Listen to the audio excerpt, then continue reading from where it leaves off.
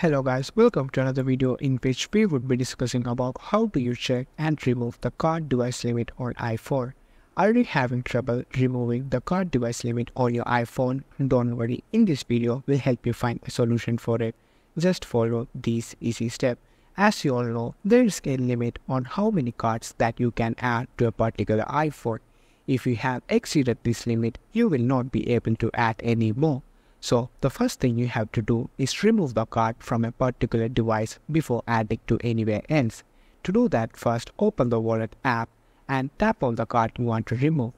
Then scroll down and tap remove card. This action will disassociate the card from your device.